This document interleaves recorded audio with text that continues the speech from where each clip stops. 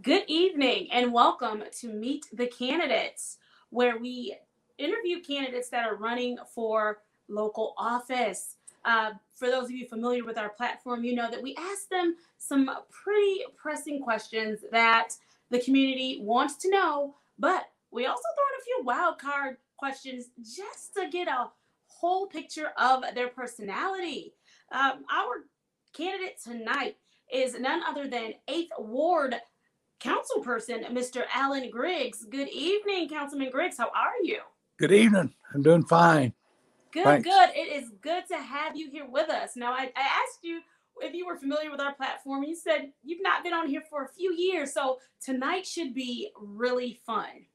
Oh, good. Yeah. So, just before we get started and with our pressing questions, something really light, something really simple. Introduce yourselves to our audience, even though they're fairly familiar with you. Tell us a little bit about yourself.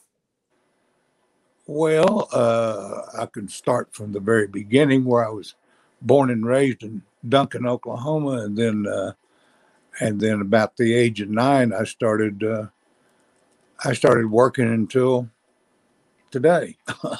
I mean, I can tell you what I started doing. I started from mowing lawns to sweeping parking lots to being a lifeguard when I was in junior high, and uh, and then delivering drugs for a drugstore in my hometown during high school. And then I had summer jobs working in the oil fields, and then started at college. And even when I was in college, I had jobs also there, such as a campus job or working in a turkey plant. And I turned out to be the chief tucker. And that's where you put the legs, the legs underneath the back skin of a turkey, and before it goes into the frozen ice water vat. So that was my job at the turkey plant. And then I started painting in college. As a matter of fact, painting a girls' dorm, and then I went into the Army for 2 years active service, and then 2 years active reserve, and then 2 years inactive reserve. And then was when I went back to college. Uh, I was a graduate teaching assistant in the College of Engineering at the University of Oklahoma. Then I started to work in industry as soon as I graduated, and I was a project and development engineer in a big chemical company. And then later I was a project design and project manager in a large oil company overseas. And then in the end, I was a senior consulting engineer at a consulting engineering firm in St. Louis. And then I started have a business, a very successful business, 3 of them, and then also started a new business, a wine vineyard, and then moved to Flint, and uh, and then started another new business here in Flint, Nob Hill Bed and Breakfast, and presently I'm on city council. So I'm still working for a living. All right. Well, you've been, like you stated, you've been on the council for a while here in the city of Flint. You've been a business owner in the city of Flint for quite some time. So tell me, what do you believe are the three greatest strengths of the city of Flint? The three best things about Yep, Flint, the three greatest strengths of the city of Flint. well, the area, I love the climate, but then I love the people here. The biggest strength is it was a city, that was made for 300,000 people. Well, now we've only got about 100,000 people, but we've got all the amenities of a big city. My gosh, we've got 3 major hospitals, we've got colleges. There's so much to offer in this city, and it's a perfect place to come for economic development. It really is, and the people here are just great. That's what made me want to retire to Flint. I could have retired in other places. I've lived in other states, but this was my pick of the litter. It was Flint, Michigan, and climate. Climate is I think, a big plus for our city too. Absolutely, absolutely. you again, you're running to keep your current seat. So tell us why serving on the council is important to you. Well, it's I love helping my constituents. That's what's important to me. Assisting them with their problems. I have probably average 4 crime problems a week and probably 10 black problems every week. That's the thing that I enjoy most about being a councilman is working with the constituents and helping them deal with everyday problems. I'm always available. They know they can call me all the time. They know they can text me. They know I'm on Facebook, so it doesn't matter where they call. They'll always end up with my main phone, even my office phone and my city cell phone. It all comes to one phone, the way I've got it rigged. So they just can't miss me, and that's the part that I enjoy the most. Well, since we're talking about people, in the past, residents have had issues with reaching their council person. Yeah. Are you committed to making yourself readily available to the residents in your ward? And again, I know you just said that they can reach you any time, any place, but how do you think that you could improve that, just in case you might have missed a resident or two? Well, I did improve it. The way I've got my phone system rigged, they can, like I said, they can call my city office number. They can call my separate city cell phone number, or they can call my personal cell phone number. It doesn't matter which one of those numbers, because it's AT&T, and I have them all transferred right straight to my personal cell phone. But they can also text me. They can reach out to me on Facebook. I've even got a councilman Facebook page where I post things, especially when I see some city jobs or any other jobs near or in the county coming up. I like to post those jobs to let people, if they're people in my ward, or they know it's just they could be looking for a job anytime or any day, and I probably post at least one job every day, 7 days a week. So, that's how I operate, 7 days a week. I don't, that's just the way it is. And that's the part I really enjoy. All right. And you mentioned earlier, you talked a little bit about blight calls that you take. What Yeah. are 2 concerns that you have in your ward, and how are you working to address them? Well, I work closely with our blight department, and we have a newly formed blight department. We're getting more people in it in this administration. So I know the right contacts, and it's taken me these years to figure out who to contact and also who to get along with uh, in the administration. Deal also with the police. Um, it's just been all the contacts that I've come up with. There's nothing that really catches me off guard. From from any crime. And I deal, like I said before, I deal with it probably at least 4 crime problems every week, and it's that's what I enjoy, is trying to get these matters solved quickly and understanding what the constituents, how they feel about it, and what their problems are, and having compassion for them also, and dealing with their problems. And you mentioned something very key there. You said that you know who to get along with. Yeah. In the past, council members have disagreed, and it has cost a lot of valuable time that could have been spent handling city business. If reelected, how would you work with your other council members to avoid that happening in the future? Well, it's an ongoing thing. It's the elephant in the room. Uh, people say how dysfunctional our council meetings are. That's the part that's the toughest part of my job. A lot of people call it a clown show. Uh, Maybe with any luck, this election cycle, maybe we'll get some new council people in that aren't prone to be like that, because when it gets out of hand like that, especially when we go to 2, 3, and 4 o'clock in the morning with a council meeting, that ought to be over in maybe 2 or 3 hours. It can easily go 10, maybe 12 hours. There's no sense in that. It wastes city time. It wastes city money.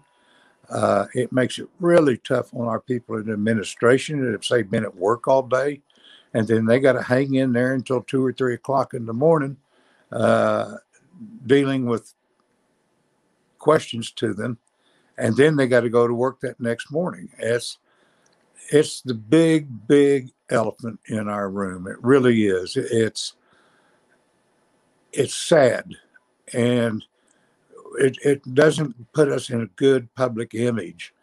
And when people, especially when new companies want to come here and start a business, well, that's not what you want them to see. You don't want to put that image out there. You want to act like you're a clean, mean fighting machine of a city. No, I don't mean like fight. I mean like a well-oiled organization. And right now we're not looking like that. I wish we could more, but maybe this election cycle with some new blood will help. Mm-hmm.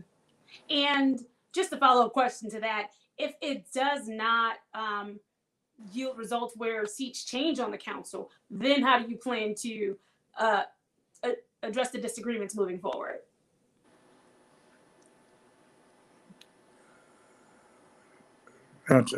Say what again? Say it again. I said, say this election cycle doesn't yield the results you're hoping for, and everyone that is currently on the council that's running for re-election end up back on the council. How do you plan to maybe handle things differently moving forward? Oh gosh, just I guess continue to be more tolerant and more patient, and stay to the bitter end. That's what I'm doing right now. It's. Oh, go ahead.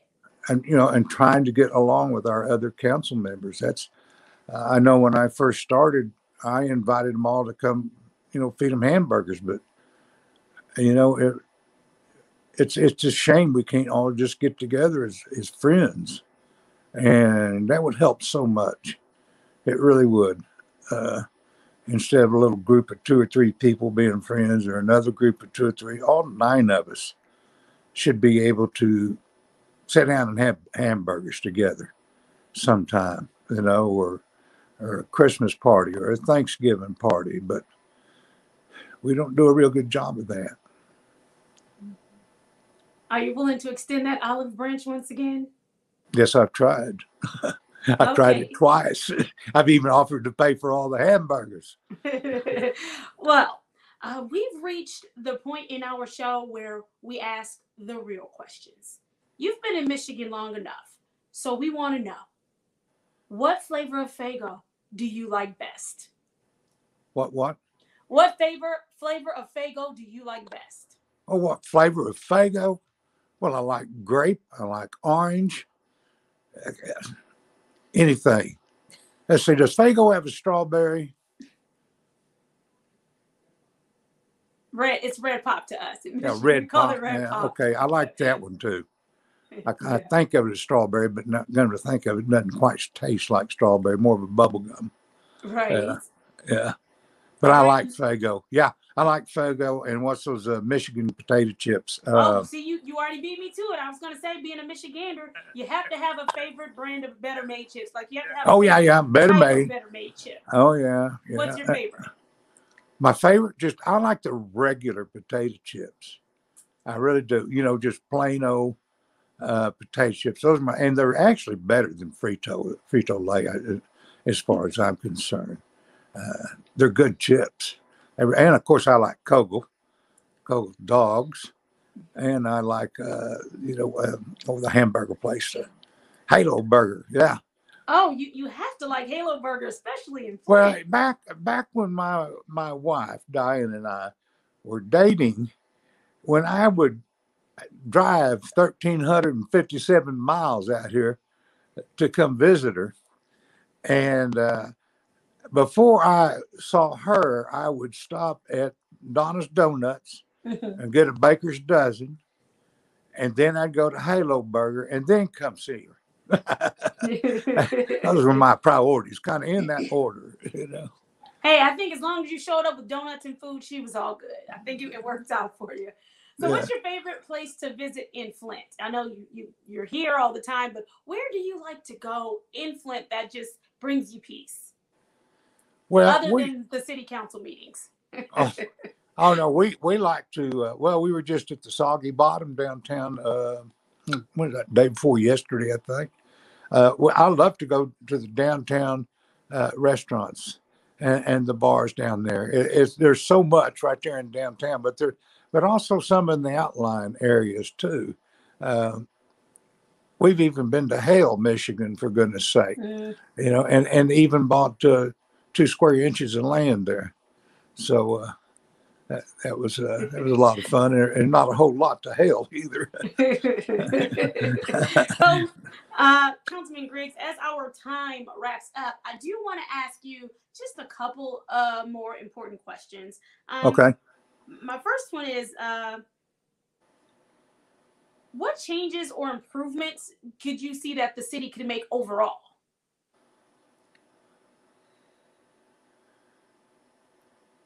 Well, we're getting better with blight. When we can get our zoning ordinances actually approved and we get a department that can enforce all those ordinances, there's a lot of meat in our zoning ordinances. And those things have been in draft phase now for over 6 years. I knew about them for 3 years before I was a city councilman because of the new business that we started here in Flint. And so we had to be involved with the city zoning ordinances. And that's one thing that could really help out because it says like home-based businesses, what you can do, what you can't do. It also enforces off-street parking and things like that. Was something I had added in before I became a councilman, was to make sure that these home businesses provide off-street parking so they're not crowding the streets, the home streets, the neighborhood streets. And then I'd like to see well, for example, in my ward, other wards might have a senior citizen or something center, but in my ward, Ward 8, we don't have a senior center and we don't have a youth center. And that's something I would love to try to. I've been kind of working on it some, but that's not an easy task. I had my eyes on Zimmerman School. Then I hear, well, that'll never happen. So to me, that'd be a perfect place, the old Zimmerman School, to have a youth center and a senior center right there. And something the group could get together. And right now, my ward has 5 neighborhood groups that meet every month. And just last week, there was a 6th neighborhood group added, and I'm working on a 7th one. Our neighborhood groups in Ward 8, in my ward, are so strong, and they get together and they have like these cleanup on the weekends. This is, all this cleanup stuff is not new to them. This has been ongoing, and they're 501c3. Each one of them's got a president and a vice president and a secretary and a treasurer, and we have monthly meetings. And fortunately, all the meetings on different nights, evenings of the month. But there's 4 Thursdays and a Tuesday, and we just added another. I'm not sure when it's going to be meeting, but it just got formed just Hey, last Councilman, week. I don't mean Yeah. to cut you off, but we are just under a minute here, and I want to make sure I get this last question in. With the Okay. $99 million of relief money that is going to come into Flint, what is the biggest area you would say that money should go toward? Well, to me, right off the bat, it would be crime and blight. That's 2 big problems we got now. If we could kind of get those, then we could start putting the frosting on the cake. But and we've got to attract economic development. But we might should just only focus on crime and blight, and then once we get that, done better, then we would start attracting new industry. All And right. some, You know, I didn't mean to cut you off, but we've got about 10 seconds left. Why should they re-elect you? because I really care for our people, and I've learned to do a good job, and I think I perform better than any of the other council people. I get stuff done. I don't need to carry my constituent problems into city council. Some of the others do. Now I do that on my own time. City council's time for business, and that's what I bring to the table. I've got a business background, and I've got a technical background. All right. Well, Councilman Griggs, it has been a pleasure talking with you today. Thank you for taking some time out to let the residents know a little bit more about you. Once again, our guest for this evening was 8th Ward Councilman and 8th Ward Council candidate, Allan Griggs. And we'll be right back with more after this. Thanks, Candace.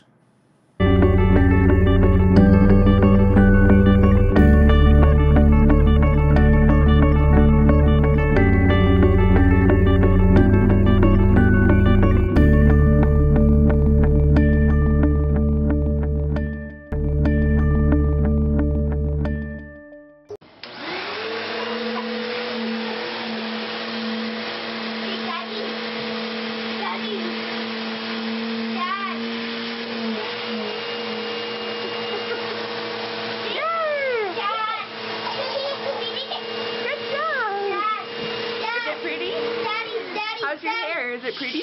Daddy. It's pretty. Maybe I'll sit.